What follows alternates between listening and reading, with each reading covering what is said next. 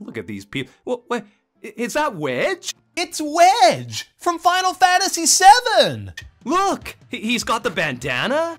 He's overweight. He's trying to give you good advice. He's even surrounded by cats. This is Wedge. This is the Final Fantasy VII Remake Wedge, who actually got his start in Final Fantasy X before Sin came and transported him into the remake timeline. That's why he's so confused. And it's also why the remake is so bizarre and changed completely from the original, and why Wedge's fate is so ambiguous in that game. It's where the Final Fantasy VII Remake is headed!